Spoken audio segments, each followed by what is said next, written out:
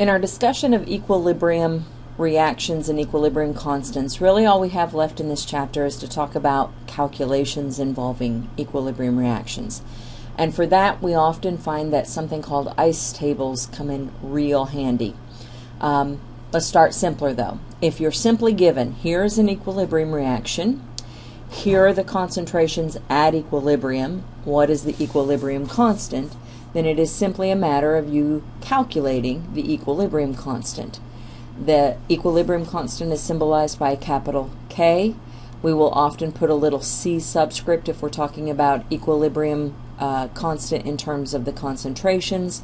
We might put a little P subscript if we're talking about in terms of pressures, but a subscript on the equilibrium constant simply is a way to identify what type of equilibrium constant are you talking about. So this one is a Kc. Let's say you're given concentrations at equilibrium. If the concentrations are already in molarity, then you simply put the numbers in. It always helps to write the formula for the equilibrium constant first. That helps you remember all of your squares and cubes and things like that. And so there is the formula for our equilibrium constant for this particular equilibrium reaction. It'll be products raised to their stoichiometric coefficients divided by reactants raised to their stoichiometric coefficients. And again, if you're given numerical values for the concentrations at equilibrium, simply plug the numerical values in for all the concentrations, punch it into your calculator, and hit the equal sign. Now if you're given moles and volumes, don't forget that you will have to calculate the molarity. Recall from Chem 1, molarity is equal to moles over liters. So you may need to calculate the molarities.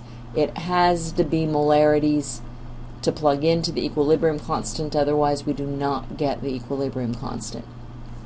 Now in the case where you're not given the equilibrium values, this becomes a little bit more difficult of a question, but it's still not that bad. Hydrogen reacts with iodine vapor to produce hydrogen iodide. We have the same reaction. A student begins the reaction with hydrogen concentration equals 0.348, iodine equals 0.567 molarity. After the reaction establishes equilibrium, the I2's concentration is this. What is the equilibrium constant at this temperature? The numerical information that's given here, the fact that hydrogen is 0.348 molarity, is not at equilibrium. That's where the student begins the reaction. That's his initial amount of hydrogen. This is the initial amount of iodine. The reaction proceeds to establish equilibrium. And once it does that, then we have a device to measure the equilibrium concentration of I2, and we find that it's 0.416.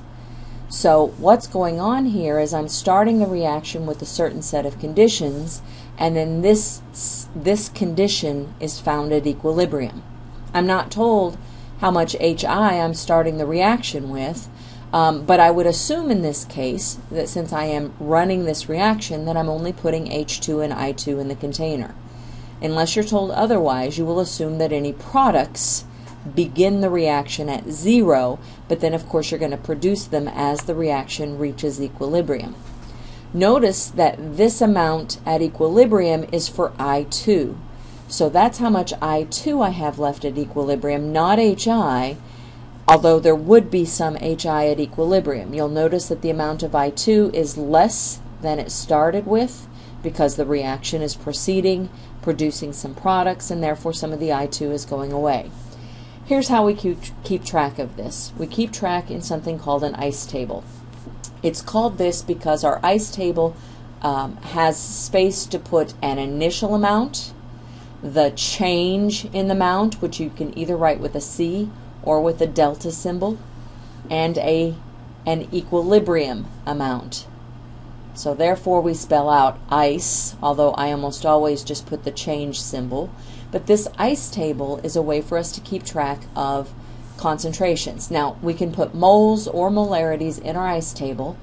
If we're figuring out equilibrium constants, we probably want to be in molarity, and so I like to put the big M over here in the upper left-hand corner to indicate that all the numerical values in this table are molarities. And so here are the values that I put in the table.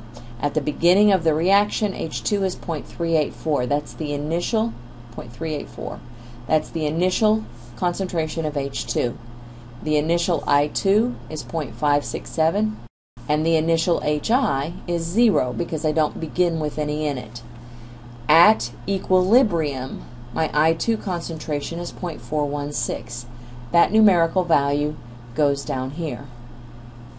As this reaction proceeds, I use up some of my I2 and I produce some HI, but once I use up my I2, I am only left over with 0.416. So the change, for the C, the change in I2 is the difference between these two numerical values. The change is 0.567 minus 0.416. So this reaction consumed 0.151 molarity, moles per liter. This is a moles, but it's a moles per liter. Now, stoichiometrically, I can now calculate everything on the change row using stoichiometry. If this reaction proceeds such that 0.151 moles per liter of I2 are used up, how many moles of H2 are used up? Well, that's a moles to moles conversion between I2 and H2. Happens to be a 1-to-1 stoichiometry because of the balancing coefficients. So that means 0.151 moles per liter of H2 are also used up. I am writing negative signs here because that amount is being used up. That means the equilibrium amount of H2 is 0.348 minus 0.151, or 0.197 moles per liter is left. For HI, I can calculate how much HI is produced starting with my 0.151 moles per liter of I2. The stoichiometry now for the I2 to HI conversion is 2-to-1. 0.302 moles per liter of HI are produced. In this case, they are produced. This is a positive numerical value. I am using up reactants, I am producing products, and so at equilibrium, the amount of HI is 0.302 moles per liter. That's the molarity of it. Now I have all of my equilibrium values, and I can plug them into my equilibrium constant. Punch these into my calculator and write my answer. Watch your sig figs. Looks like I need 3 sig figs, so how about my equilibrium constant is 1.11. This problem gets a little trickier, depending again on how it's asked, but the basics are to use this ICE table to keep track of what's going on in your reaction in order to solve for your equilibrium constant.